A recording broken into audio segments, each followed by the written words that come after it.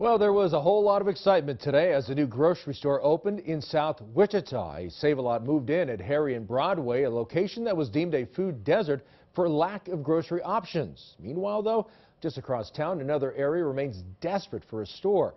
KSN's Chris Arnold spoke with city leaders from both districts. He's live at 13th and Oliver tonight. Chris? Darren, we're talking about two different areas that have dealt with the food desert issue for quite a while. Now, while the Broadway and Harry location now has a viable food source, here at 13th and Oliver, that just isn't the case. I'm standing in the parking lot right now where the Walmart neighborhood market that served 6,000 to 7,000 people in this area once stood. They packed up shop last year in January, and nothing has been put here since. There was a lot of buzz and excitement for people as the Save-A-Lot here at Harry and Broadway opened their doors Wednesday morning. I'm glad to see something come back into the neighborhood. It's been a long time. 2 years to be exact. There was a Dillon store that was there, decided it wasn't within their business model and decided to leave the neighborhood.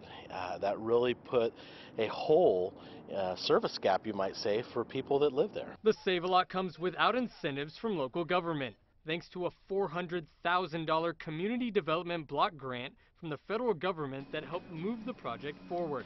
But it is a different scene just across town at 13th and Oliver, an area that saw both a Walmart neighborhood market and Quick Trip leave within a matter of weeks a year ago. If I had my druthers, we would have a store or at least a food distribution area there. Levanta Williams represents District 1, where the stores left. She says she's been in contact with Save-A-Lot about the potential of setting up shop at 13th and Oliver, too. We're going to measure the success of the store on the south end of town and see how well it goes, and then we're going to go back to the table to see if that's something that we can accomplish at 13th and Oliver. Officials hope this vibrant scene of people lining up to shop in South Wichita will soon be the same, where as of now, there's nothing but a food desert.